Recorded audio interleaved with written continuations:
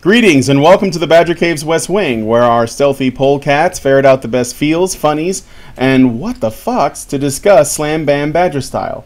Your sinuous hosts for this evening are myself, Supreme Doge in Charge, our polecat punster Hannah, Dr. Random Rackham, Panda at Large, Max Simpson's kin not jaundiced, and our anchorilla Scott, who is currently not here but he's on his way. He's just stuck in the line at Walmart apparently. Should have gone with Amazon, Scott. And this evening we'll be discovering and covering the following topics. This week there was an attack on Ohio State University campus involving a Somali, a car, and a knife. But apparently it's a gun control issue. Or toxic masculinity. Or Islamophobia. I don't know. We'll get into it. A fempathic woman defends men from the sin of mansplaining. What even is this year?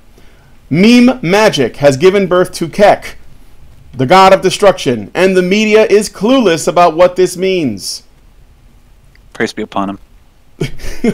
Movember is coming to an end, and as always, there is no shortage of feminist tears and SJW triggerings at the very thought of beards, beards, beards, beards.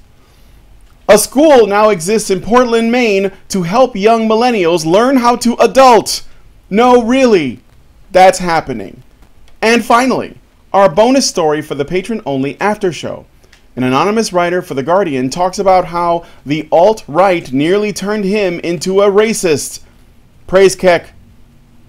Anyway, if you want to listen to this topic or enjoy further personalized discussion with the Badgers on select topics, consider becoming a patron at www.patreon.com/honeybadgerradio.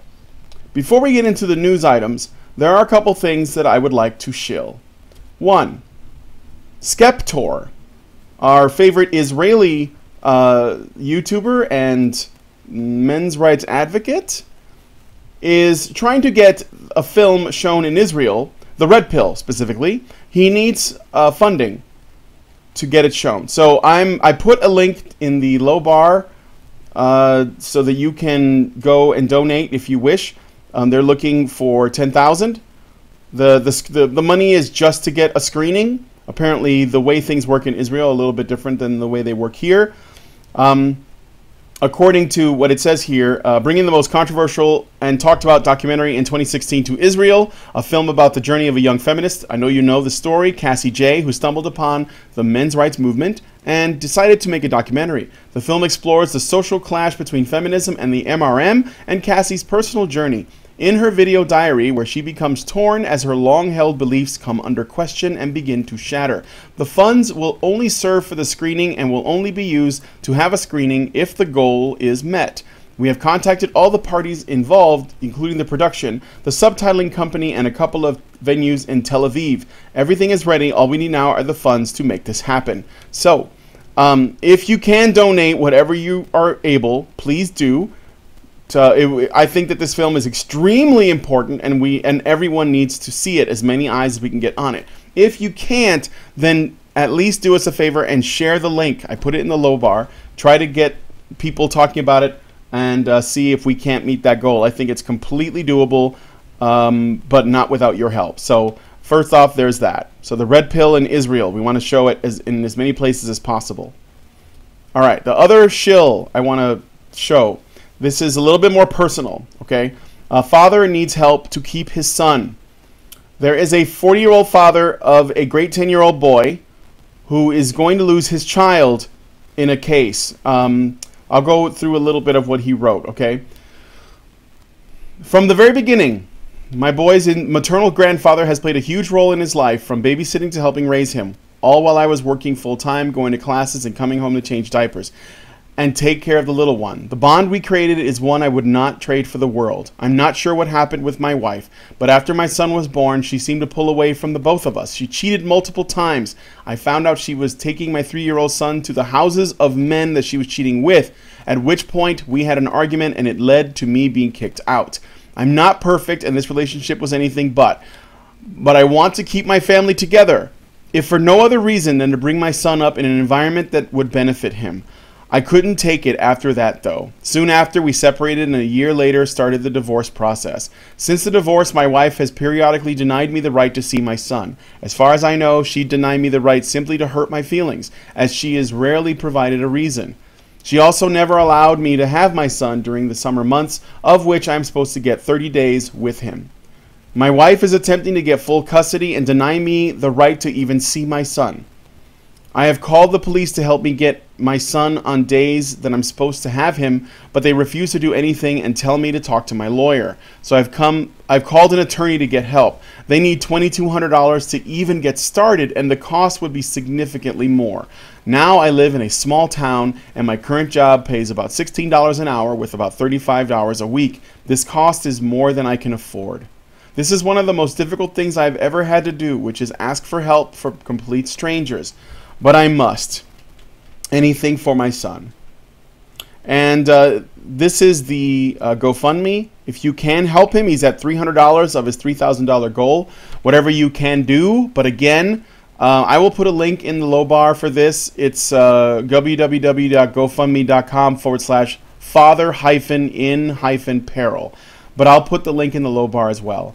Do whatever you can, and also, if at all possible, if you can't do anything, or even if you can, try sharing it around on social media or wherever you think this guy could benefit. So those are the two things I wanted to shill, and I hope that everything works out with this guy, that you get the funding you need, so that, because you deserve to be involved with your son's life. So we'll hope that this works out. All right, so let's get into the stories. Max, you would do the honors of telling us about Ohio State University. Yeah, so sorry guys, just bear with us. We just have one more story to get through before we get to some of the more lighthearted material. I mean, that's relative, but you know what I mean. So yeah, yesterday, an 18-year-old Somali refugee named Abdul Razak Ali Artan attacked fellow students at Ohio State University. Reports are saying that Artan, I don't know how to pronounce it, drove his car into a group of people and then proceeded to exit the car to try and stab others with a knife. 11 people were hospitalized as a result, but thankfully there have been no deaths with the exception of Artan. An Ohio police officer shot Artan after he disobeyed multiple orders to stop all action. In total, Artan's rampage lasted less than 2 minutes. Now, shortly before committing this rampage, Artan made a Facebook post urging America, quote, to stop interfering with other countries, especially with the Muslim people. Artan said that until this happened, quote, by Allah, we will not let you sleep. You will not celebrate or enjoy any holiday. Following the incident, Ohio State President Dr. Michael V. Drake said that people shouldn't jump to conclusions when he was asked if the incident was terror-related. Now, oddly enough, this is a sentiment that I believe we should all embrace in respect to this incident, but not because Artan was a Muslim. Rather, is a sentiment that should be embraced by people like Senator Tim Kaine. Believe it or not, 2 hours following the incident, the almost vice president tweeted the following: deeply saddened by the senseless act of gun violence at Ohio State this morning. Gun violence. Yeah. Gun violence. Those the attack was committed. What? Those automatic vehicles, you know, we got to do something to control that. No, guys. It's like I said in the chat. It was the SJW 2016 model doublethink action revolving gunblade. Get it right. I mean, if you think of it in terms of metaphors, it's kind of like a silver bullet. I mean, if you go fast enough. But anyways, yeah, the attack was committed with a car and a knife, and the guy was stopped with the gun. Now, say what you want about Mike Pence and his ideologies, but don't tell me that Kaine is any better. Now, of course, when more details come out, we'll update you further. Anyways, that's it. All right. One other thing. In case people are wondering how Hannah is doing, she lives in Dayton, not Columbus. Yeah. No, I actually had a few people inquire about that, and I'm miles and miles away and was asleep when it happened, as probably were a number of OSU students, not necessarily miles and miles away, but asleep, because if they have evening classes instead of morning classes and night jobs, they wouldn't be up at 10 o'clock in the morning. Yeah, the tragedies of all this is they don't get the slackers, they get the nerds, the people who actually go into class. Yeah, they got most likely got the calculus and chemistry students. Yeah, thankfully, one of my best friends, he actually goes to OSU, and he happened to be sleeping through the entire thing. So I'm very grateful for that. But I was very worried. Well, and I was glad to hear that none of the students died. It's really, really awful to get hit by a car, and I wish I didn't know how bad it was. But unfortunately, I've actually got a family member who's been through that. So my heart does go out to the students that were injured. My heart goes out to the people that were there in the midst of that terror attack, because that had to be absolutely terrifying. But yeah, for the people who did ask, I'm nowhere near Columbus. I may be closer than you are, but still not that close. And it's really the people that were there that really deserve your sympathy. And like I said, I hope they are okay and have a full recovery from the injuries they did sustain. So I know there was at least one head injury, which can be pretty bad. Yeah, and one other thing I forgot to include in the summary, as you'll see on screen right now, a picture of the attacker. That was a picture that was taken. I might get this wrong, but I think it was taken by somebody who works for the school newspaper, and it was sort of like a Humans of New York thing, but it was for humans of. I'm messing up the details of the college or something like that, but the whole point is they wanted to do a profile on him because he's Muslim, and he's worried about the fact that people are misstereotyping Muslims. Well, sorry, misrepresenting or mistreating them. Yeah, and he didn't do a very good job of breaking the stereotype, did he? Yeah, I mean, that was my first thought. Was he said that I wanted to pray in the open, but I was scared with everything going on in the media. I'm a Muslim, and it's not what the media portrays me to be. If people look at me, I'm a Muslim praying, I don't know what they're going to think or what's going to happen.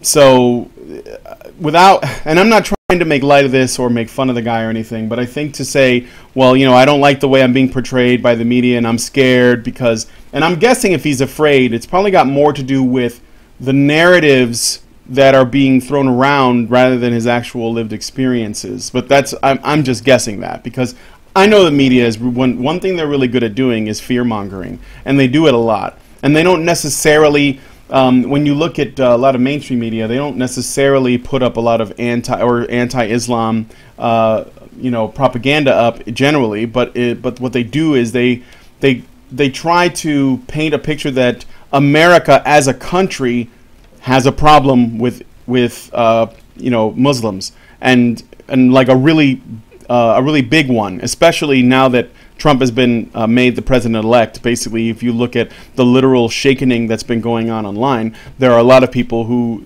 supposedly either are Muslims or have Muslim friends, and they're telling these crazy stories that are not completely unfounded, of hate crimes against them and so on.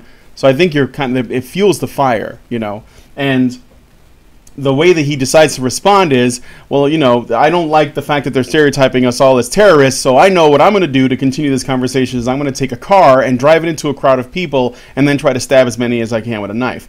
Then they'll see that the stereotype is unfounded. So, not trying to make light of it, but it seems a really ridiculous thing to do. So I'm glad that nobody was killed.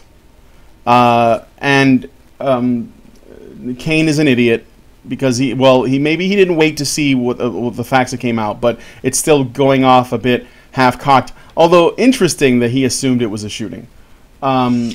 So yeah, I mean that's all I got about that. Funny to say that a gun grabber went off half-cocked. But I want to point something else out too, and I hate to say this way, but being Muslim is not an excuse for being uninformed or being stupid. Mm-hmm. We who are not Muslim are not supposed to judge the entire religion by the actions of terrorists.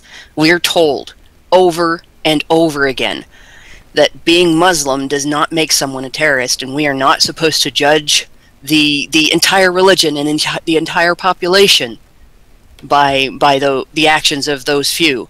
Among them Even though those few are rather large in number, they're still a small percentage of the entire Muslim population. Okay, we can do that. We cannot judge an entire population by a small percentage of that population. But we can still acknowledge that those actions take place, and we can still take measures to protect ourselves from those actions.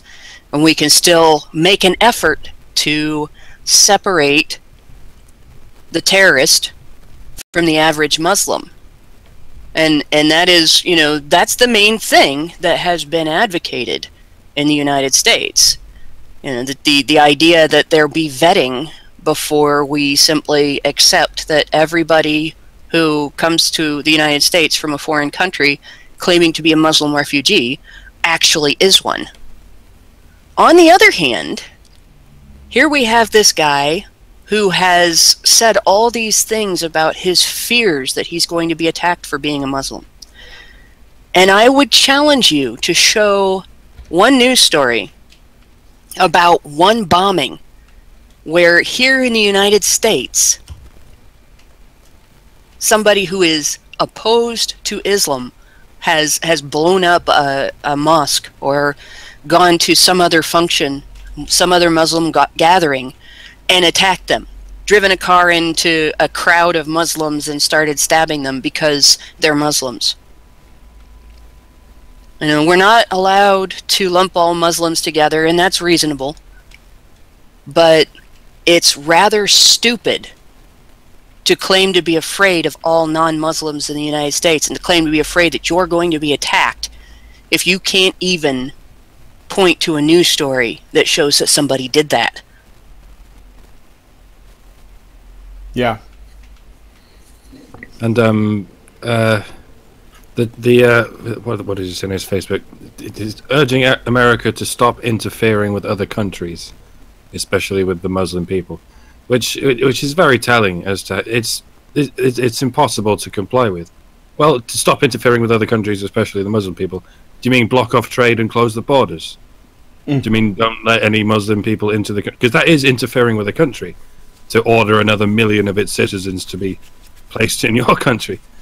What it means is interfere in countries in ways I want, but not in ways you want, and I'm not even going to tell you what those ways are. And it's going to be hilarious watching the mainstream media try to blame this on Trump, because if anything, he wants to stop interfering with other countries in the way Hillary most definitely would have pursued. But I think that. No, I think that's right. I think the media is... I'm waiting in before a few things. One, the media does try to make this about Trump because he's making an emotional... Well, he made an emotional argument to justify trying to kill God knows how many people. Like 11 people were injured by this incident when he tried to drive his truck of peace into the school. And then the people he stabbed afterwards. And no amount of fear from stereotyping in the media could possibly justify that as a reaction. However, I am expecting the media to try to use it to say, look, they're being radicalized by the fact that the president is, that we've elected this man. Because there is that argument too, right? Like if you do that, you'll radicalize them, and then they'll be terrorists, but they can't be terrorists because that's not in their nature. Except they can be if you radicalize them. And also in before conversations about toxic masculinity, about race, because some people have already made it about race, because the cop had to kill this man, and he, when you look at him, you say, oh, he's black, he's, so all of that's going to come out, and none of the actual shit is going to get addressed. All right, I have a major challenge for feminists that might be listening to this show right here and now. Because feminists always say that toxic masculinity is... They always claim it's not calling masculinity toxic. It's calling the pressures that are placed on men to be masculine toxic. Well, if that's the case, the ultimate in toxic masculinity is society's treatment of men as disposable. And I don't think there's a society that could arguably be said to consider men more disposable than the society that teaches them to suicide bomb. That's pretty disposable, especially when some of the men that are sent in aren't men, they're boys. And yeah, there's a few women here and there that do it, but it's almost entirely men and boys. It's almost entirely men and boys that are sent in to fight, and quite often with subpar weaponry. This thing with ISIS is actually pretty rare. Mostly what's been encountered when West meets Middle East in terms of war is they're an age behind us in military and weaponry, and they're still sending thousands to hundreds of thousands of men in to fight and die. Male disposability. So if you want to get rid of things like this, if you want to stop things like this, and you want to use the term toxic masculinity to make it stop, then start opposing the treatment of men as second-class citizens. Stop treating them like they're disposable. Stop treating them like their interests don't matter. And stop treating them like their lives don't matter. All right. Well, thank you, Hannah. Let's move on to the next story. So, Max, this was you again. Sir. Okay. Go ahead. Something a little bit more lighthearted, ladies and gentlemen. So, Victoria Corin Mitchell of The Guardian wrote an article last Sunday titled, I'm not joking, Anxiety Needs Empathy. Anxiety needs empathy in defense of mansplaining. In response to Sweden's largest trade union setting up a quote-unquote mansplaining hotline. Now, for those of you who don't know what mansplaining is, I don't imagine anybody who listens to the show doesn't know what it is, but just I'll allow the author of this article to define it in her own words, just in case. Mansplaining is when a male explains something to a female in unnecessary detail, often a female who understands it better than he does.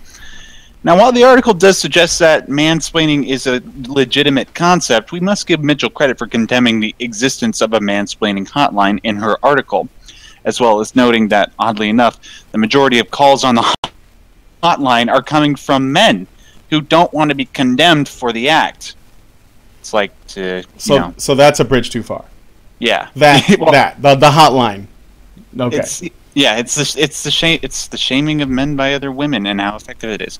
Anyways, she also rolls her eyes at the fact that the very idea that there are people putting the issue of mansplaining over all the other core issues affecting the world today. But her reasoning behind why we shouldn't focus on the concept of mansplaining is highly questionable. Allow me to quote one interesting line. The truth is, I don't think mansplaining is even sexist. I don't think men reserve a patronizing tone for women alone. It's just how they talk. Now, the line can be read in a way that suggests that men talk with a certain tone that only sounds condescending but is in no way antagonistic. That's something I've experienced a lot personally in my lifetime. It can also be read to suggest that men naturally have a condescending tone. We don't know. The article serves as a welcome attempt by a Guardian journalist to look at a gender-related subject from multiple angles. And, when you consider people like Jessica Valenti, it's a pretty big achievement. But the structure and wording of the arguments gives a final feeling of innocuousness. At least that's how I interpreted it. Anybody else want to comment on it? I take a little bit of issue with the definition that they're using now for mansplaining, because when the term was first introduced, at least the first time I heard it, and almost every time I've heard it since then, it's usually used to delegitimize a man's disagreement with an accusation of intent that a woman has made against him due to her own response to behavior that she may be misinterpreting. Things like, you only said that because I'm a woman, or you think my butt looks big in these pants, or you think my ass is fat because you said my butt looks big in these pants. Where a man is not allowed to actually have his own perspective. He's not allowed to have his own definitions and determination for his own intentions and his own meaning behind what he has said or done.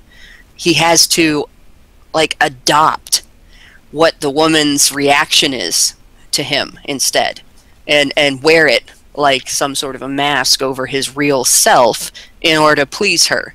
And that's the term mansplaining has been used to dismiss men over and over again when they have said, no, I'm not calling you fat. Those are bad pants. Or, no, I didn't say that because you were a woman. You know, I've said that because of this logical reason that you're ignoring. And as far as I'm concerned, it's not a legitimate concept, because it's essentially a claim by the women using it that they are intellectually and emotionally superior to men and have the right to dictate what men should think and do and say. That's my whole take on mansplaining. And as far as the whole patronizing thing, sharing information with people is not patronizing. It's not patronizing even if they already know the information. If somebody says something and you already know it, say, oh yeah, I know all about that, and blah, blah, blah. You don't sit there and get PO'd because somebody doesn't know what you do or don't know. And this is something. Oh my God, I used to deal with this all the time when I worked at a gas station for 6 years, and I worked with mostly women because, well, to be honest, men don't usually go for cashier jobs in gas stations. They usually go for something a little more lucrative. And so I worked with feminists, but I worked with women, and I worked with very young men, and I worked with male managers. And it was just ridiculous how often girls would get butthurt over being told how to do something that they were new on the job. The thing was specific to that job. It wasn't something that you would be expected to have encountered in your home life. And the person explaining it to them didn't know if they'd had any other retail job. You know, or it was different with our cash registers than it was with the McDonald's cash registers, which have a similar running system. And so they'd get upset about having something explained to them, and they'd sort of push the person away, you know, get out of my way, let me do this, I know what I'm doing. And then they'd mess it up because they didn't listen. And then they'd blame the manager for not explaining it properly. So this mansplaining shit, it's just it's just women and girls using an excuse to not listen when men talk. Yep. Well, I think it's a little bit more nefarious than that, honestly. Like at least the way I see it, is that it's just a form of shutdown language, basically, where when say you're having a discussion, it's basically a way to shut people down without actually having to defend or address any of their critique or criticisms. It's a way to lecture to people, you know, and obviously we see it because it's a feminist idea. It's like, oh, you're mansplaining, therefore everything you say is invalid. I don't have to listen to you, and then you can just brush people off. And it's kind of disgusting because, you know, you can't basically, in this day and age almost, it's nearly impossible in a lot of situations to have a conversation because people actually bring this up. I've had people bring these kind of things up, like, oh, you're just mansplaining. And I'm like, so does that invalidate what I'm saying? Am I wrong? And they'll dance around the idea that you know, that anything I'm doing is correct.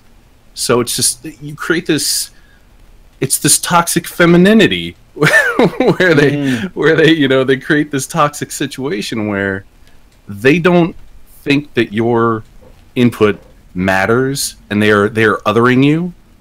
And it just, you know, and I forgot where I was going with that. No, so fuck me. But on top of that, they can't actually make an argument. So instead, they dismiss it by saying you're mansplaining. Exactly. You know, this whole it destroys conversation, is what it does essentially. Oh yeah, that's the point. And that doesn't help anybody, obviously. No.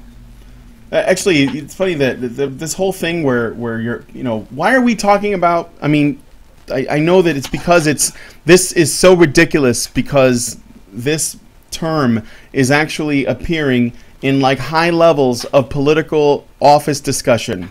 Like there was a politician on a parliament board or something that said, you know, that accused a man of mansplaining to her, and I was like, you're fucking kidding me. This is ridiculous. And then this article's title, Fempathy, and it reminded me of someone told me sounds like an old school Russian punk rock band. No, it's like isn't there a Futurama episode where there was a feminist episode and they were all using femme and like other like female stuff to change words, and that was like the way they it was ridiculous. The point of it, it was so absurd that you were supposed to laugh at how ridiculous it is. Now it's becoming real. Like the people are using this. That I was getting at, Mansplaining and manspreading and manslamming are in the dictionary now. Remember when Francesca Ramsey said that? This is becoming real shit. And that was kind of the point I was getting at, that I lost the point on, the plot on, as it were, is that this kind of thing is dangerous. Because it creates situations where you can other people and you can just completely dismiss them. Just out of hand, just fucking like a brushing them off your shoulder kind of thing. You know, it's just like, nothing you say means anything because I use this word, and you're done. It's over. Sit down and be lectured to and be told how to think and what to do and how to be. And that's dangerous, because I guarantee you fucking women don't want this thing to happen to them. Feminists obviously don't want this sort of thing to happen to them. They would never let this happen to them. Mm-hmm. But it's okay because men are lesser, we're lesser species in their eyes, basically. Feminists have portrayed opposition to feminist initiatives as this happening to them for a century. So, it's not only would they not put up with it, they already know how to use accusations of it to get sympathy from people. Right. Men wouldn't put up with women being treated that way. They'll have to take it up with Victoria then, because I'm assuming, because the way she's defending it, she probably has some sympathy with the feminist movement, and even she's dissenting to it, so take it up with her. Yeah, they're starting to figure out how ridiculous it is, but not all of them, though. You'll still see, and this is a great example of the rifts within feminist movement that can sort of be not necessarily exploited, but that can be useful in terms of arguing. We point out regularly that there are aspects of feminism that are very clearly about hating men. And there are feminists out there that want to say feminism is not about hating men. Well, if they don't want to be considered man-haters, then they shouldn't be using terms like mansplaining.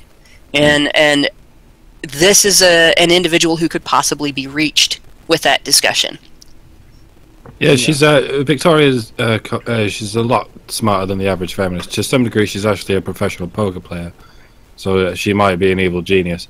And I think she's aware of the irony in the fempathy thing, almost certainly. She married David Mitchell as well, the famous comedian from the Duo. Oh. So they're sort of a celebrity couple, and they've got some cred between them. And like I say, she's trying to build a bridge and doing as well as she possibly can. The problem is she's building a bridge to crazy. We shouldn't be building bridges to crazy. And you can see where it gets quite sinister when she says men simply love explaining things.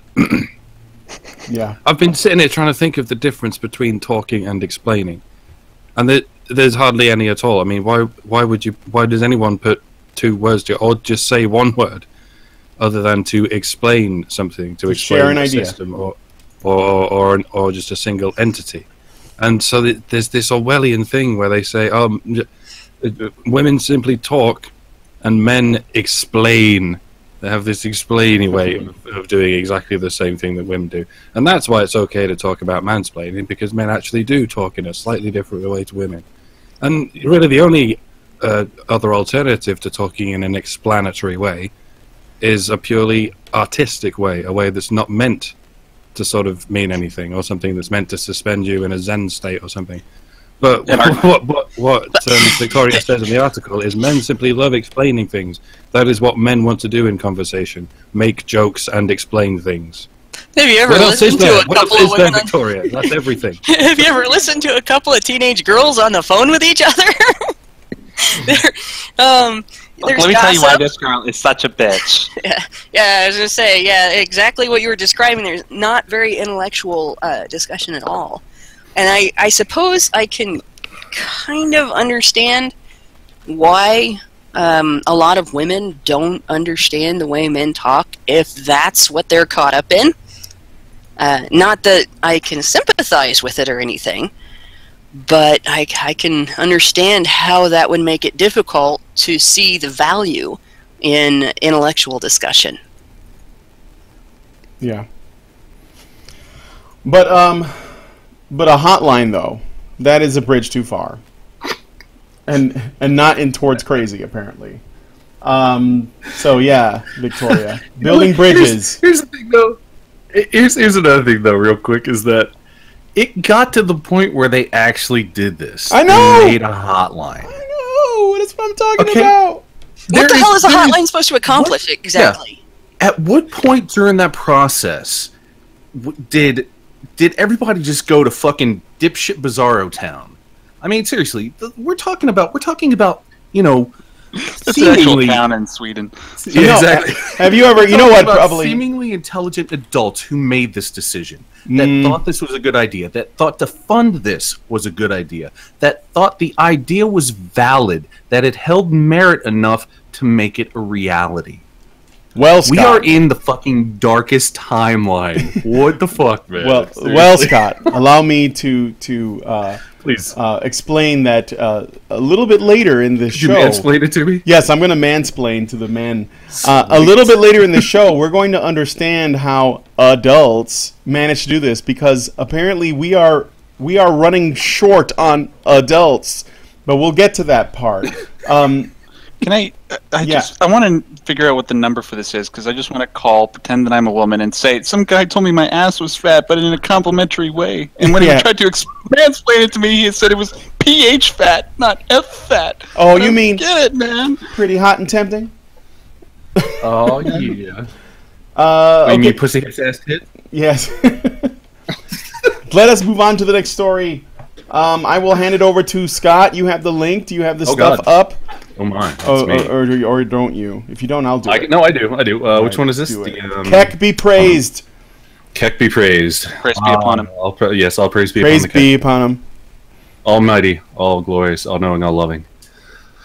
Oh, the mainstream media has a long and proud tradition of not grasping the concept of shitposting. So when journal and all around normie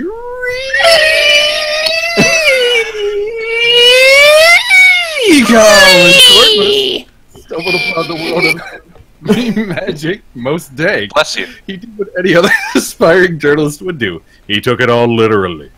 This isn't even the 2016 version of literally. Mr. Corpus actually believes that there exist members within the alt-right that give praise and worship give praise to and worship an Egyptian Christ-like frog deity named Kek. Take a second to absorb that, if you will. Corpus first starts by repeating the lie initially told by Hillary Clinton that Pepe the Frog is a symbol of white supremacy and the alt-right. He then proceeds to make leaps in logic that even Evel Knievel would shy away from. Most humorously, he links the alt-right's alleged anti-Semitism to the anti-Semitism found in ancient Egypt. His evidence of this, a humorous fan art of Pepe the Frog depicted as an Egyptian deity. Humor quickly turns to horror as you realize he's completely serious in his claims. It should be this type of fake news that the left should be trying to stamp out, but they won't, as it fits right into their narrative. Despite numerous updates to the story, it's clear Corpus still doesn't seem to get it. Ironically, the comments do a much better job explaining Kek and meme magic than this article could ever dream of. May Kek have mercy on all our souls. That's amazing, because you know that all the Egyptians were for the Horde. Everybody knows that, duh. People are in the comments clearing things up. Pepe is not Kek. I don't know. Then what is Kek, Brian? Isn't he? Isn't he? Why don't you stop mansplaining to us? Right. Chat. This is the chat. Really yes. Chat-splaining. Chat-splaining. Hey, you know what the best part of this article was for me? Oh, man. It was this one quote from 4chan that this author took seriously. Like, absolutely included this in as a serious, this is what these people really think. Your usurper Semite demon Yahweh and its proto-communist spawn infuriated the gods of Egypt, including Kek, when their chosen Jusanites stole Egypt's magic to make Kabbalah and slandered the very reputation of Egypt herself in the false book of Exodus. What the fuck is a Jusanite? That sounds like something you make your sword out of in Skyrim. Right? This is a journalist who saw a comment on 4chan with Jusanite as a word in it and took it seriously. Mm-hmm. He probably takes South Park seriously. Oh, seriously. You know, it's like, this is like, what was the you know, I talk about the darkest timeline. That's another, you know, silly fucking internet joke, whatever, if you want to call it. But like, it's like the Berenstain and the Berenstein thing that fucking kicked up like a year or two ago, or whatever the fuck it was. It's like, that's still going on.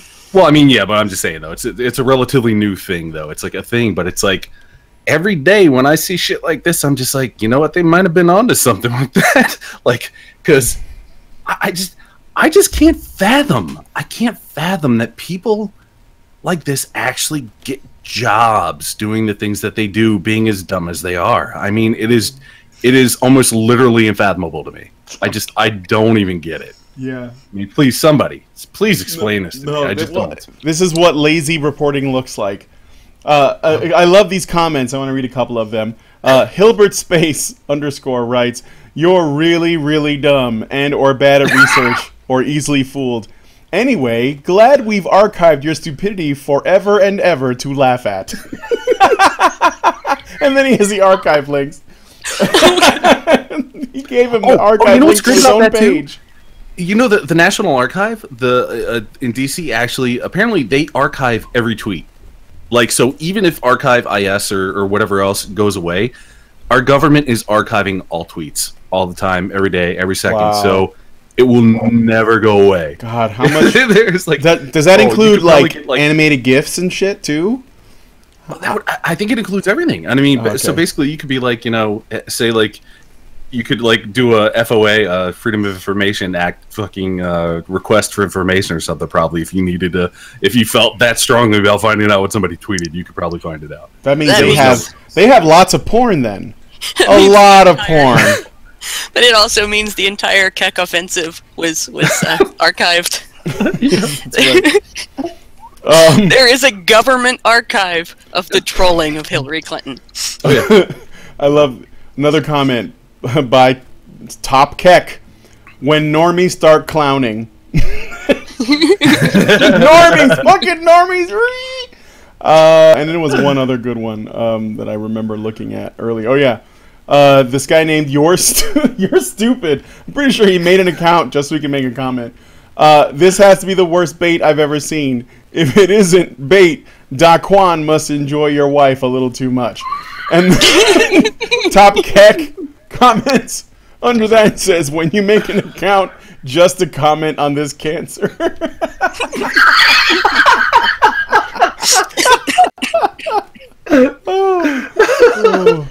Oh man.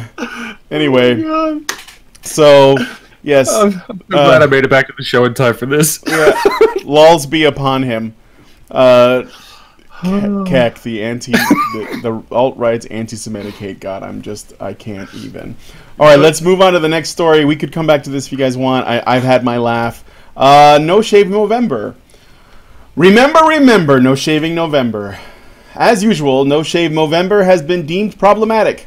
Let's take a look at some of the reasoning as to why that came out of feminist writers this year. Jessica Bansbach, in a SUNY student newspaper, complained that, quote, "Society views the male body hair as natural, but the same cannot be said of women. When women join No Shave November, they are often met with disgust from the people in their lives, males and females alike." Whining about not being included is one thing, but here is a real doozy. Featured on the Sydney's Daily Telegraph this month, one critic wrote, quote, "It's disappointing that what could have served as a much-needed dialogue about the many ways in which men, trans men included, can express their masculinity without resorting to chauvinist caricatures is in danger of devolving into, at best, a pissing contest between bros who can grow the most facial hair to prove their manliness, and at worst, an implicit endorsement of 1950s style gender norms, complete with transphobia. I could not quite tell you what that means, but it gets worse. Matt Ventresca has written an academic paper, guys, about how Movember enables problematic understandings of gender and philanthropy while constraining the space for politicized discussions about health and masculinity. The title is entitled Mo Bros, Masculinity, Irony, and the Rise of Movember. If you want to educate yourself further on the problem of men growing out a beard to raise awareness about men's health issues like prostate cancer and male suicide, it's probably best that you try not to be sexist while you're doing it. Can we just have this one thing? Oh, sorry, Matt, go ahead. It occurred to me that men's beards might be a little bit like women's breasts.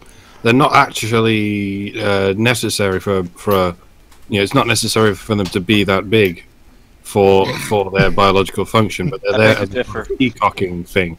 It's there to sort of indicate that this person is of age, because something in puberty has turned on, so to speak. And obviously, when there's a big fuss about breast cancer, the feminist response is, "Oh, this is just because men objectify breasts." And this is about prostate cancer, and unfortunately, prostates aren't quite as sexy as breasts. You can't really, it's difficult to pin a ribbon on a prostate. It doesn't sell very well. So we moved it up to the part of the body that's at least in theory as celebrated on a man as breasts are on a woman, and apparently that's sexist in the same direction. Who knew? Of course, right. Of course. Everything is sexist and racist and whatever, blah, blah, blah. You know the story. But I mean, seriously though, can't we just have this one fucking thing? Can't we just have one fucking thing that feminists just leave the fuck alone? This is along what Mike was saying, this is kind of a uniquely male thing. It's in support of prostate cancer. This is not one of those things that you put up for discussion. I think it's pretty safe to say that, along with breast cancer awareness, this is something that should be outside of your feelings. This isn't about you. This is about helping other people. This is about raising awareness. This is about the common good. Because prostate cancer, the awareness of that in men actually helps women. Because if a man doesn't die from prostate cancer, that might not break apart a family, a relationship. It might save somebody from mourning and feeling like shit because they lost somebody that they love, just like the same with breast cancer. I can't understand why everything has to be politicized. Everything has to be turned into a fucking yardstick by which they can measure how much they're better than everybody else. It's a wine fest. It's a wine fest because growing out your beard to sort of draw attention to men's health, prostate cancer, etc., and so on. To whine about the fact that you can't grow a beard and then make that about where it's something about you. How is it we take trying to draw attention to men's health, and then these people come along and they make it about them somehow? Oh, well, I can't be included because if I let my leg hair grow out like a Sasquatch, or if I let my woman beard come out, and braid it like I'm a fucking dwarf from the Lord of the Rings, somehow it's bad because I might get judged, and it's right. What the fuck are you talking about? Who gives a shit? Grow your hair long or something, or just say I support this. You don't have to, be right. You can't do it. That's like a guy that's running for breast cancer awareness, which by the way gets way more fucking money. That's like them saying I'm mad because I can't grow, boobs, or my man titties are just nobody cares about them, and I put on all this weight and I ate all these cheesecakes and it's just I'm being judged because of my man titties.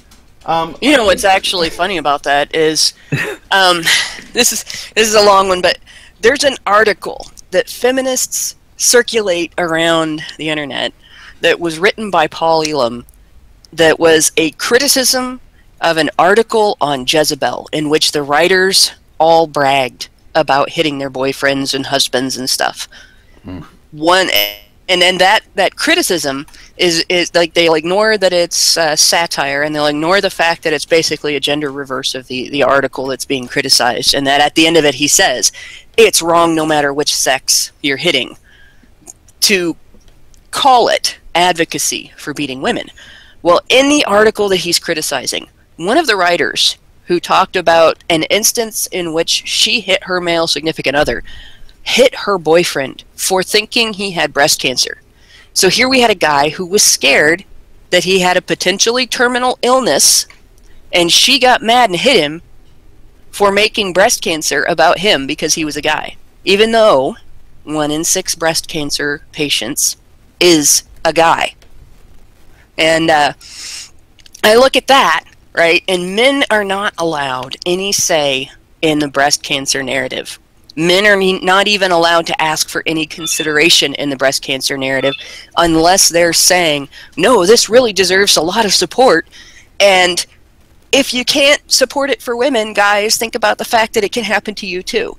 You know, that's the only thing that they're allowed to say.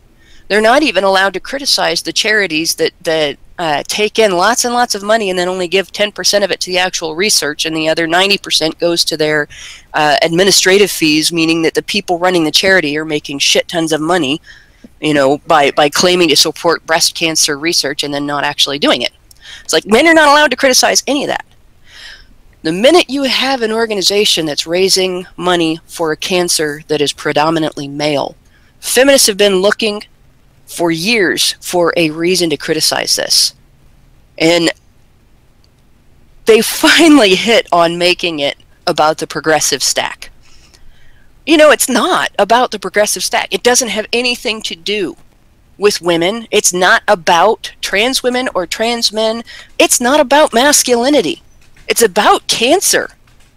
It's about humanity. Coming up with a cure or coming up with better treatments so that people do not die from a particular type of cancer. And this particular type of cancer affects people who have the ability to grow facial hair because of their sex.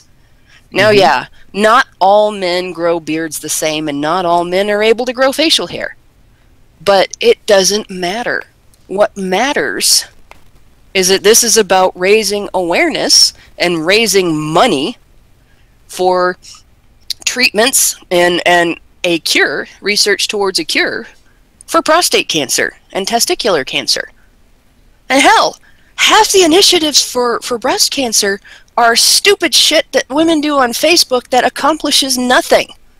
It doesn't even raise money. It doesn't raise awareness. I challenge you to find 10 people in your area in the United States that have never heard of breast cancer. Yep. You know, I'm sorry, but we don't need to raise awareness of breast cancer. We need to fund treatment and fund research for better treatment and better chances at a cure. And to try to tear down such an effort because it's not about you. There is nothing so self-centered, nothing so solipsistic, and nothing so stupid. This is probably the worst PR feminism could come up with, to attack this because it's not about them. Yep. And you know what? If they did a different thing that men could participate in to raise awareness for Movember, that it didn't have to be about growing beards. If they chose another way to do it, feminists would still find a way to complain about it if they didn't feel like it was catered to their needs, to make them feel included. When, you know, simply being in favor of it and helping spread it and talk about it is more than enough. Also, I want to clarify that I made a joke about breast cancer, and I am aware that men can also get breast cancer. I wasn't ignoring that. Although typically when people talk about breast cancer in the greater conversation on the media and with the charities and everything, it's almost 100% directed at women who are victims of breast cancer. So even though there is such a thing as male victims of breast cancer, or males that can catch it and men can get it, they ignore that. They focus on the fact that women get it. In fact, it is the reason why breast cancer gets more money is because they use the fact that it affects women more. So that's how I think that's one of the reasons why it gets this funding. And I want to point something else out too. Yeah. You know, these people that are bitching could just as easily, if they're really upset about not feeling included in this, come up with their own initiative. Find a thing that they can do and they can participate in and raise money themselves and donate it to the same cause. Mm-hmm. You know, sitting around bitching, if you say somebody needs to do something about this, if this is a problem and somebody needs to do something about it, well, you're somebody. Do something yourself. Quit your bitching, get off your ass, come up with your own fundraiser, and raise money. That's what this is about. So do it. Otherwise, shut the fuck up and get out of the way. because there are people who are doing something about the problem. Yeah, I'm going to call them men growing their own way. That's a good one. Is that a good one? Wow. Bravo. And we'll call it, we're going to, since they like to use the word bro a lot when they're addressing men as a pejorative, we're going to call this Brovember from now on. There you go. Forget Movember. So we'll see you guys next Brovember. See if you can grow your beard out, bruh. I hear there's lots of. Right. I do hear there are ways that, like there supposedly are ways that you can grow your beard even if you haven't been able to grow one in the past. So I think if that's a real thing, we should all grow beards, either on our face or on our legs or something. And then next time we come back around next Movember or Brovember, we'll all turn on our cameras and show off our glorious, luxurious dwarf Viking fucking Chinese beards, whatever it is we got. Yeah, bro. Do you even shave, bro? Yeah. You know what? I would be for that, but the only place I can grow hair, I don't think I can show on YouTube. So, just saying. On your butt? Sure, let's go with that. You can't grow a beard, Max? No, I'm just joking. Are you just babyface forever? Is that it? You're just. Yeah, kinda. That's a problem when your skin is all yellow. Yeah. No, they say it's. Yeah, I am not jaundiced, but it's not that simple. All right. Yellow keeps you from growing hair? Yeah. It's a radiation problem. Why do you have hair on your head then? It's a toupee. It's a toupee. You caught me. I'm so sorry. I thought it was honest all this time. I thought it was like a nesting dove. It's a wonderful piece. I mean, I love it. Yeah, it looks great. Drawn on. What? We all have drawn on things because we're drawn. Yes. I'm a cartoon, Scott. And all this time I thought you were an actual Canadian. God damn. Canadians are cartoons, Scott. Did you not Otherwise, know I would that? be so socially polite. Yeah. You're freaks in that regard. With their flopping I'll race you, heads. motherfucker. All right. Shatner Steelers. Okay, go ahead. I think we've gone a little bit into the weeds. Yeah, a little bit. So, last story, Scott. Tell us about the adulting school for gifted youngsters. Eat your heart out, Professor X. Man, this is something, isn't it? Oh my God. The word adulting, meaning to behave like an adult, has been popping up around the internet. With people posting their #adulting tasks on Twitter, it becomes clear that adulting is an accomplishment because it's hard to do. A new business now hopes to help millennials get better at adulting. Known as the Adulting School, the business aims to teach young people how to handle budgeting, simple household management, and other functional skills. The Adulting School casts blame off of prospecting students. Prospecting students claiming you're smart and capable. Your education just didn't provide you with all the skills you need. In a teaser on their website. Open in Portland, Maine, they've had one event with presentations on time management and budgeting, complete with craft beer and free cupcakes. Allie Jones, a writer for The Cut, went on this first event and commented in her article that most goers were mostly white, mostly wearing flannel shirts or printed scarves, mostly 26-year-old, and in a somber mood after the election. This is a Poe, right? This is No! This is real, bro. This is real. I'll continue. This is real, brosif. Bromosexual. Apparently, there had been recent protests and candlelight vigils in Portland just days earlier. Some students showed up late to the time management presentation. Irony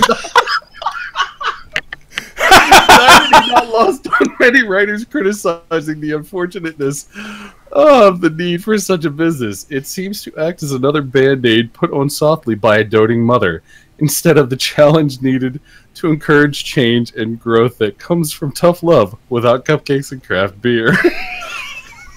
This is the end result of the everybody gets a trophy childhood. It totally is. This is where we are today. This is what happens when everybody gets a trophy when they're 6 or 7 years old, and they're taught that nobody can lose. and that they don't have to do anything. Have you looked into this, Brian, to see if this is legit? Because this is just screaming Poe to me. No, dude, it's real. It's a real thing. Hold on. They're not just stuck in the 90s. They're stuck in the sort of Saved by the Bell world. All right, you want to know why this is believable to me? I'm going to talk about the gas station again. Oh, God. Okay, when I was a new shift leader is just basically a glorified cheerleader. You don't have any authority, but you have all of the responsibility that goes with having authority that you don't have. And they expect you to train the newbies. I get one in that she's at that point in time, she was barely 18 years old, just out of her parents' house, and I was explaining to her how to mop the floor. And we had a mop bucket, and it had a squeegee that hinged over the bucket, so you had the water in the mop bucket, and you had the mop was one of those, rag mops, and you put it in the squeegee and wring it out and mop the floor. And I was trying to explain to her that, you want to change the water after so many feet because it's a gas station floor and there's slushies all over it, and the water's just going to get it sticky if you, and this is something that you do have to explain to most newbies at this. But this one was particularly difficult. She put the mop in the bucket and began moving it around like a vacuum cleaner. I kid you not. Then she didn't understand why the water wouldn't come out. I got so fed up, and I got in trouble for this, I will be honest. I got so fed up that I told her she wasn't moving it fast enough, and the water would come out if she just moved it faster. She did. And it did. All over the floor. Oh, and I said, okay, now the way you use the mop.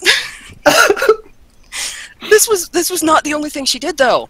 And I thought she was just, fucking with me. I thought she was, trying to get out of the task by pretending to be stupid. Until I showed her the 3-section sink and explained that, only the sanitizing stuff goes in the sanitizer water, so you have to wash everything before it goes in there and everything. And that you want to change your rinse water periodically because, you get dirt in it and so on. And so I had her start filling it up, and she couldn't figure out how to use the sink drain plug.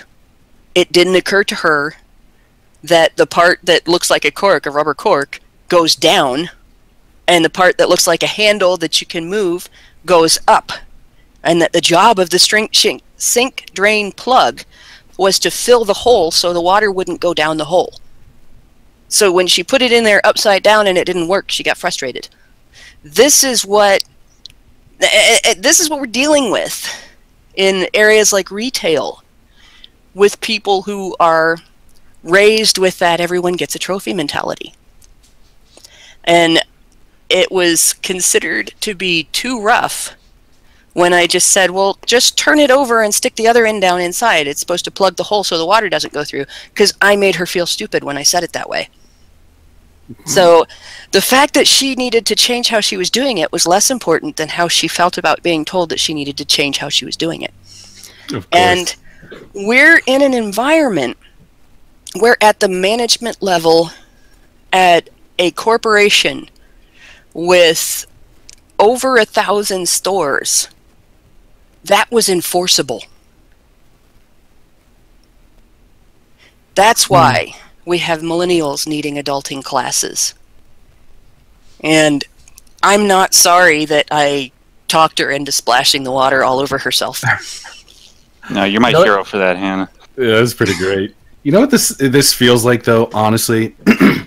This feels like Anita Sarkeesian 2.0. This feels like feminist frequency. This just feels like a fucking scam. I mean, nothing about this seems legitimate to me. Legitimate to me. God, words are hard. But like, nothing about this seems real. We are living in this world right now. This is a thing. It is a thing. Like, there are a lot of people who don't know how to adult. Adulting is a thing. And I remember there was a hashtag that was going around where they were just talking about, they were kids. I'm going to say kids, just for lack of a better term, that were essentially either talking about struggles they have with shit that adults are normally expected to do, like know how to read their electric bill, know how to, change a tire on their car, know how to do stuff that previous generations had to learn at an early age is just like a part of survival. Know how to fix the pipes in your, under your sink without needing to call a plumber. Know how, just basic shit. And there are a lot of millennials that are apparently not getting that, and they're not getting it from. Well, you have to think about it this way too. How high is our divorce rate right now? How many children are being raised by single moms who often don't have a lot of free time to teach them these sort of life lessons? How coddled and protected are the children of this generation, the young adults, when they were growing up? How much of a bubble they live in? What has academia done for them to prepare them for the actual real world, other than teach them how to protest? None of these things are. What? Just real quick, another thing to think about too is that when you look at our society, our economy, it's based on service. It's based on having other people do the things that you don't want to do for you. Oh yeah. So the most menial tasks that people should know, like how to mop a floor, they don't get done because there's a service that does it for you. There's like, we don't make anything, we just do stuff for other people. That's our economy. It's like we've got to the point where, I mean, shit, within the next couple of years, I'm sure we're going to have, people that are paid to wipe other people's asses, just like old school, like when kings had a court ass wiper. So, Well, that's technically one of the jobs you have if you're a state-tested nurse's aide, but that's because those are people that you're taking care of are actually incapable of doing it themselves for other reasons. Yeah. But I mean, that's gonna. I'll look, if we've got an adulting school, I'm pretty sure somebody's gonna come up with that. They're gonna be like, you know what? I bet people would pay to have this done. Oh no, I don't. I'll tell you what. I don't disagree with that. I will tell you who goes to this adulting school. It is not the kids who were raised by parents that didn't give them everything, that didn't take care of every little need. It is the kids who were upper middle class or upper class who were in soccer clubs where, like I said, everybody gets a trophy, everybody gets a participation trophy, nobody wins the game, they don't keep score, that kind of thing. It's not the kids whose parents had to struggle for things and taught their kids the value of money and the value of hard work. Those kids are going to be just fine. It's the kids whose parents decided that their kids should never have to struggle for anything and didn't think about the fact that at some point their kids were still going to have to move out of the house and have a place to live and have a budget and things like that. That's who's going to be going to a school like this. Right. The kids who grew up in poverty or who grew up in struggling households or households that were working class households and things like that, the kids in that group that are in this circumstance where they don't know how to do anything, they are going to get the sink or swim treatment. They are going to end up in a situation where they have to figure that shit out for themselves or they'll be in trouble. And they'll swim. Most of them will swim, and a few of them will not. Yeah. I figure I'd just say something very quickly as the youngest person on this panel, although I don't know. It's I think you Dr. are. Random McCann's age, although he does look like a very youthful individual. But I'll just say this. It's as a 23-year-old, I'll admit that my upbringing, despite some of the problems that I've had, that I've dealt with in regards to mental health and all that, I've had it pretty good. And thank God my father and my mother were as disciplined and regimented as they were in telling me the importance of all these things. Because, like for example, I worked at Costco just as a summer job off from school this past summer. And my boss, he was almost like the way that he was grateful for my performance on the job. It almost seemed like he'd been dealing with a lot of horror stories in the past in regards to people that are feeling this sense of entitlement. And, just the very thought that, like, I'm looking at stories like this and I see how bad it's become.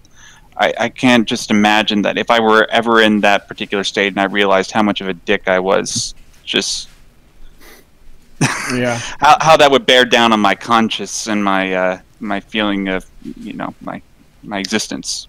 You know what this does do for me though?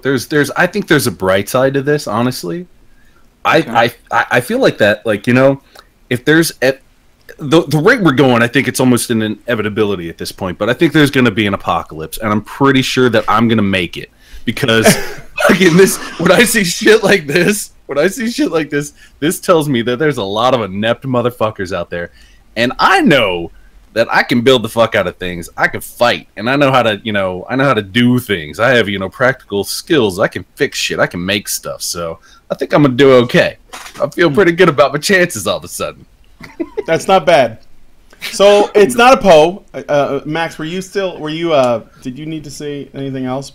Just one last thing. Yeah. In the words of Tool, learn to swim. There you go. Adult. That's it. First off, I don't like that people are using adulting. That's not a word. Stop trying to make that a thing. It's not going to be a thing. Adultery is a word, by the way. I can't believe I'm the first Yeah. to point it out. I thought, when I first read this, I thought it said adultery. It's like, it's not that hard. The adultery School. Okay.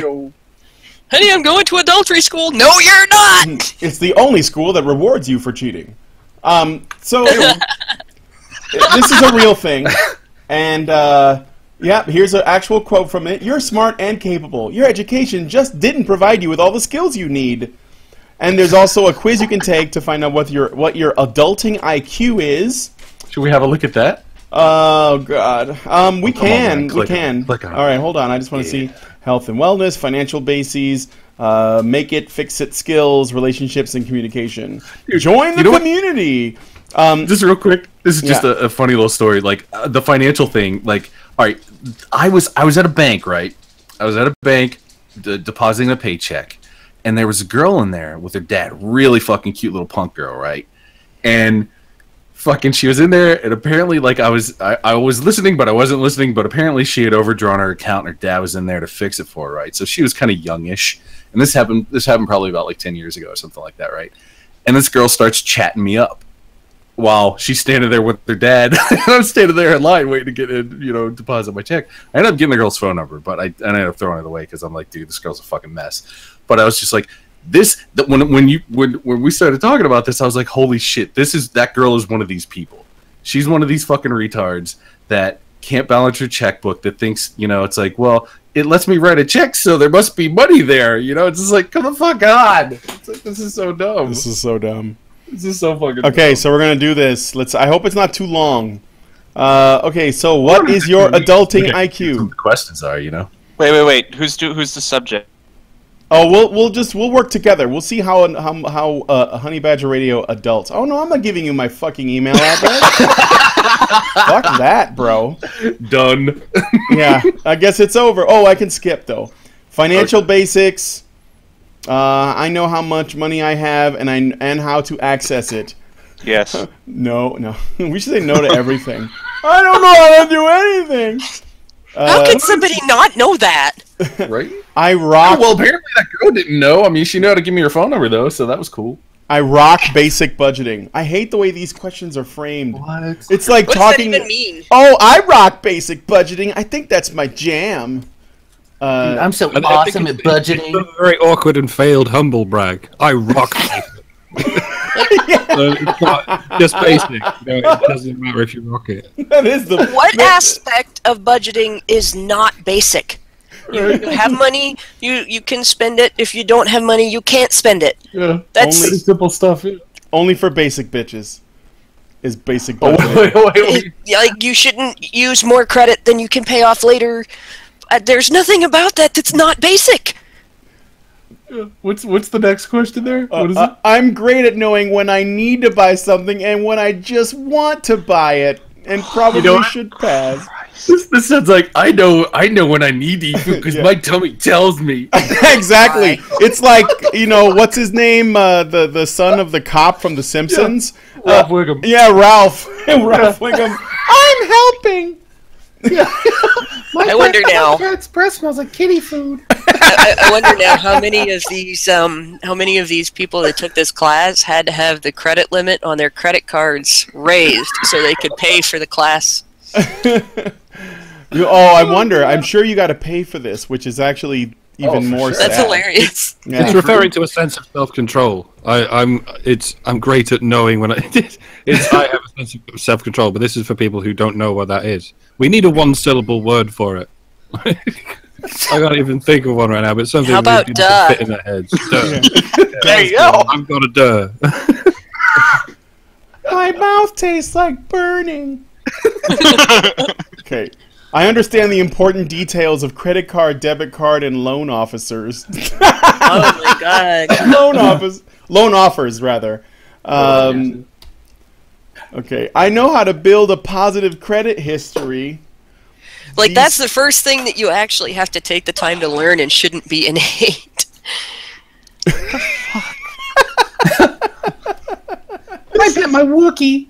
I'm shocked. This is what my generation has come to be representative of. Yeah, that's right. Like, that's, out of all of those, that's the first thing. Somebody else might have to teach a person. Oh my gosh. They I'm might crying, not be able guys. to look that information up themselves. I'm crying But at it's this. just common sense. I don't think you need to... Okay, anyways, go on. I'm putting money into my emergency fund. This is so, and like, okay, we just looked at an article earlier that talked about how like upsetting mansplaining is because it comes across as condescending and patronizing. Don't you find this just like, seriously? I'm putting money into my emergency fund. I mean, come on.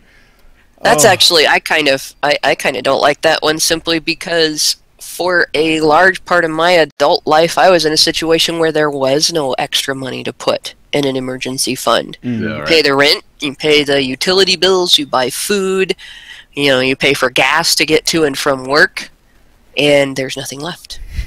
Somebody wrote in the comments, if you pay for this school, you have already failed at adulting. Yes. Oh, thank you, Marco Johnson, whatever. Y'all boil water? Can y'all boil water? Can you even? Do you even boil? Do you know how to make anything that doesn't come out of a box and get put in the microwave? I know how to chop, Damn. julienne, dice, or mince a veggie. I am comfortable following recipes. I know Julian. She lives down the street. Mike, what was that? There should only be one question, and it's, you don't just throw money at every single problem, do you? But they can't ask that question because, like we just said, they wouldn't be there in the first place. Yeah. Oh, man. I am comfortable following recipes. I can whip up a meal with what's in my fridge. What if you're poor and there's nothing in your fridge? I can comfortably... God, this is amazing. I can comfortably use herbs and spices to make my food yummy. Comfortably? Yummy. They used yummy. I'm comfortable with the amount of pepper in this egg. This parsley is sharp.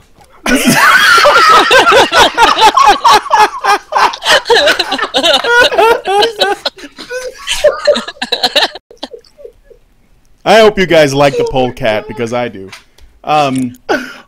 Elementary fix-it skills. I can't stop doing this because I want to see how deep this rabbit hole goes. Right? This is so... But the funny thing... I can hang a picture on my wall!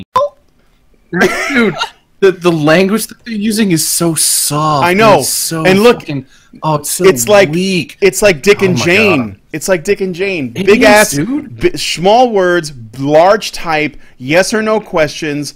Like nothing too complex. Just like, I can hang a picture on my wall, and then you're supposed to look and say, you know what? I think I can. Yes. Yeah. I wonder if there are. I wonder how many articles there are that are talk about like the number of millennials who have died trying to hang a picture on the wall.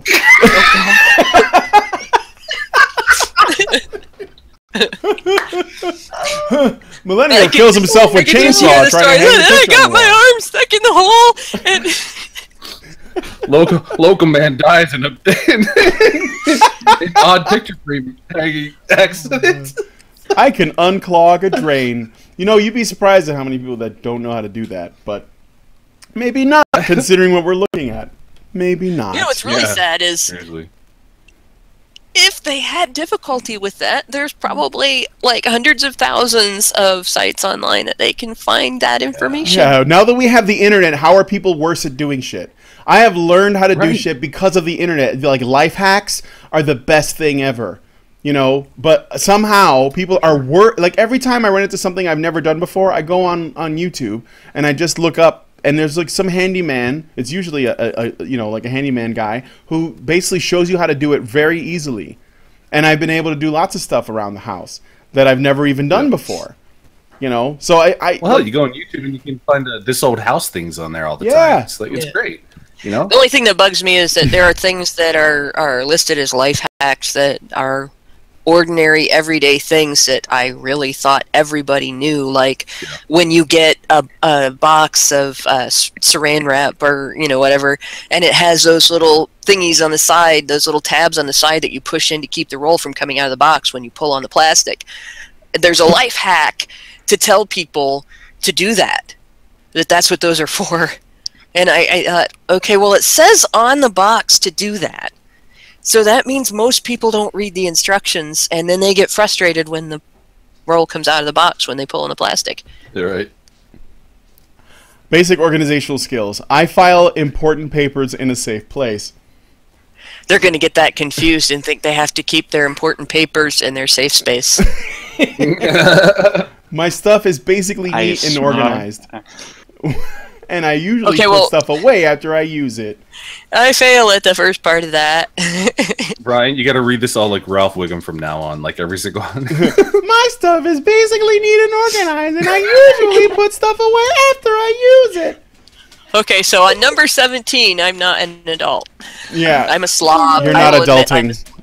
If it's not of vital importance, like, you know, a birth certificate or something like that, it's not neat and organized. I wonder, how much does this cost? Oh my God, millions. I hope so. I hope it's like millions of dollars. It's probably a few hundred. I'll bet you it's probably not $5. Yeah, no doubt. I'm pretty good. Madoff is laughing in his jail cell right now. Yeah, I'm pretty good at going through my stuff every so often and getting rid of what I don't need anymore. Actually, I'm pretty bad about that. I'm a hoarder. I don't like throwing things away. Oh, you know what? I'm pretty bad about that too. Your first month is free if you join in December. Take advantage, First kids. month. Okay, basic skills and scheduled car for maintenance, or scheduled for car maintenance. I know how to check a car's oil and how to tell when it needs an oil change. I learned how to do that when I was 14 years old, and it's probably too late. I know how to check the air pressure in a tire and add air as needed. God, I learned that when I was 14 years old too, if not earlier. I know how to put on a spare tire if I get a flat. I wonder how many people answering these questions never learned how to drive, never took driver's ed, and have never owned a car because they live in the city. Yeah, it's funny that you should say that. The article that I found this from, let me see, I went to, this is the original article for the adulting school. Yeah, I know, it's a girl sucking a thumb. The thumb in the and mouth. then I found this article that led me to the school itself from The Guardian. And the woman who wrote this, Eva Weissman, she actually says, and this is her up here, the redhead, she actually says, I've just turned 36 and still don't drive. I still can't drive. And though I often contemplate learning, it's these wooden sticks that make me think it's too late. I don't know what that means. What? If only I'd listened to my mom when I was still young and narrow enough. I don't know what that means. But, yeah, so the person who wrote the article about this can't drive. So there's that. There you go. I get my car registered and inspected on time. Please, nobody does that. That's a lie. Right. I don't know about that. Question. Basic nutrition. Question. I know approximately Speaking how of much inspected. of each food group to eat each day. Oh, God. I know how to incorporate different foods to get a wide range of nutrients. Are you body shaming with these questions right now? I limit junk food. I limit it. I did it all by myself. Live in junk food. Oh, for crying out loud. Junk food. Routine physical wellness. You know, they can't even make up their mind what is and is not junk food. How are these guys supposed to know what junk food is? I get all necessary annual medical exams. That's another thing I don't think a lot of people don't do. Most people don't do that. Yeah. At least not the ones that are like. I can honestly say I get all of the medical exams I think are necessary. They're not necessarily the same ones the medical establishment says I have to have. Have an insurance. Well, no, I just don't think that they're necessary. I don't go to the doctor unless I get sick. I get a dental exam and cleaning every 6 months. Okay, I'm just going through and saying yes to everything, so I'm not really trying. Essentials of mental health and wellness. Mental health. I meditate several times a week. Wait a minute, that's a regular practice for people? Does daydreaming count? Does sleeping till noon count? I suppose. Does getting high as fuck count? Like I don't have time to meditate. I'm a fucking adult. Yeah, right. Who's doing this? My mind wanders when I go on long drives. That counts. I meditate. Click yes. Click yes. If you click drive yes. anywhere, click yes. You meditate when you drive. Overall, I'm kind to myself. I'm a cutter. Oh my god, really? Yeah. Nobody who binge drinks on the weekends and then complains about it the next day can check yes. Overall, I'm kind to myself. Because first they're hitting themselves over the head with a hammer repeatedly, and then they're calling themselves stupid for having done it, but they know they're going to go do it the next weekend. So that pretty much rules out like half the college population of the United States right there. I exercise at least 3 times a week. Does masturbation count? Yes, Yes. 3 times a wank. Well, haven't you seen that shake weight thing? Yeah. If that's exercise, then so is whacking off. Yeah, that's right. Somebody's got a swole ass right arm. I know relaxation skills and use them when I'm stressed. Deep breathing, muscle relaxation, etc. Relaxation. They left out trolling Relaxation. feminists on Twitter. Relaxation? What the fuck was I saying? They left out I've trolling infected feminists on Twitter. That's incomplete.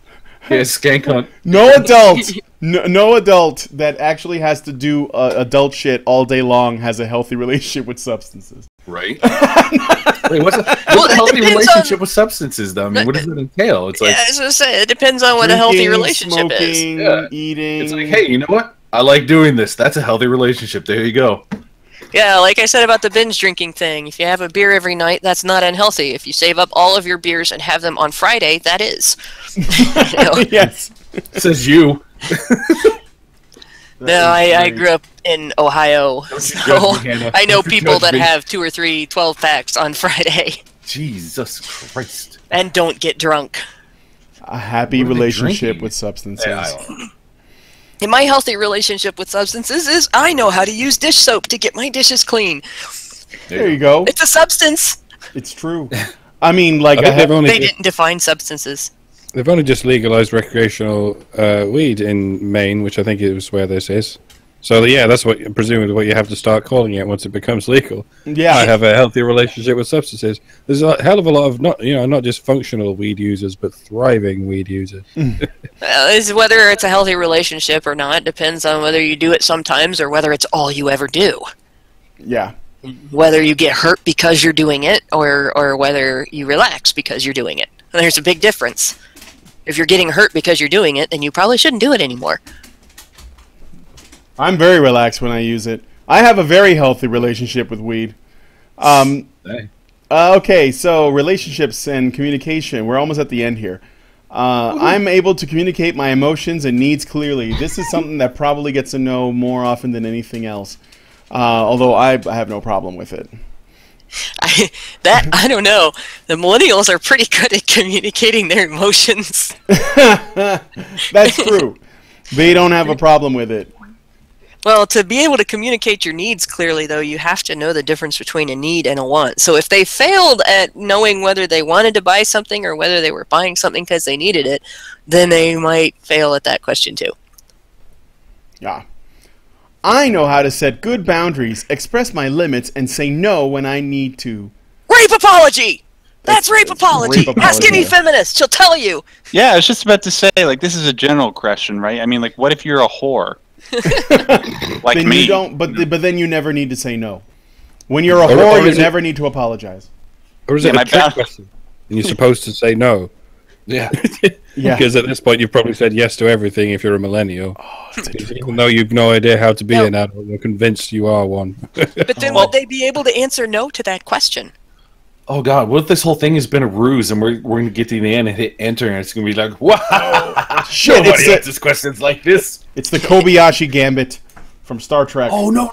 This is like some fucking Scientology shit where we're being audited, and they'd be like, oh, and they'll fucking pull a fast one on us. Well, I didn't give him my email, so take that, Scientologists.